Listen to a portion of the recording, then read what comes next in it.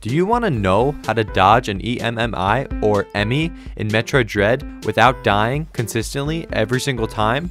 Well, in this video, I'm going to show you how to do just that. There's many tips I have in this video to help you dodge an emmi consistently, but my one secret advice is at the end of this video, so stay tuned because no one is talking about this secret that totally changes the game.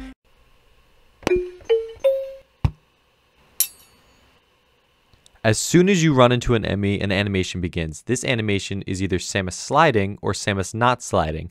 Technically, there are 4 possible animations because it will change depending on what side of the emmi you are on. These animations are important to know for future techniques in this video, so pay close attention. Here they are. Sliding to the right, sliding to the left, not sliding to the right, and not sliding to the left. There is a random timer for how long the emmi waits until it grabs you.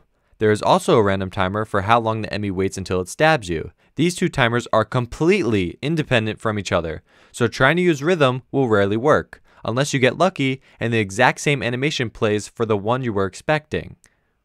Here's an example of how the waiting time for an emmi to grab you can differ. Each of these 4 clips is started as soon as the animation starts.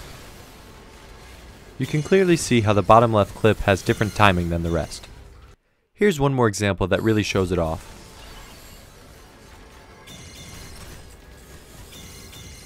This next clip shows how even after the emmi grabs you, there's an independent timer for how long it waits till it stabs you. Pay close attention to how the bottom right clip is different than the rest.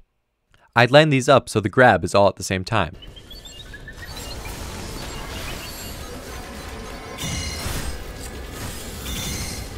The key to dodging an enemy is realizing what animation is playing as soon as possible, because one animation is better than the other. The slide animation means you will be grabbed with 2 hands. The no slide animation means you will only be grabbed with 1. This clip shows how the no slide animation, getting grabbed with 1 hand, gives you a few extra frames to dodge the hand when it grabs you. These 2 animations were played at the exact same time, and you can clearly see how the bottom right has already grabbed Samus, while the top left has not grabbed Samus yet.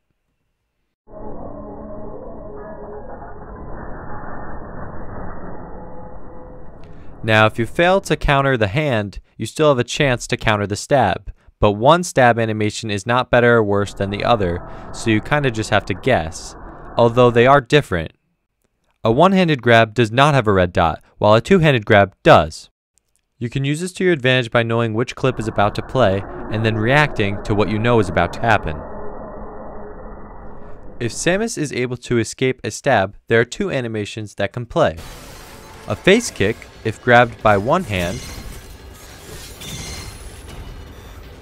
or a backflip if grabbed by 2 hands. Now that you know all this important background information, here is my one tip that no one else is talking about on the internet. Always try to dodge the hand first. It's way easier than dodging the stab. All you gotta do is not look at the emmi. I know that sounds counterintuitive, but look at the background and you'll notice that the screen is kind of shaking a little bit, but then right before it's about to grab you, it freezes. And as soon as it freezes, that's when you want to hit your counter attack.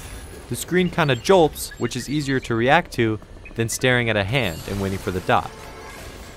If you're still struggling to dodge an emmi, feel free to replay this video as many times as you need, or pause it in certain spots if I went too fast for you.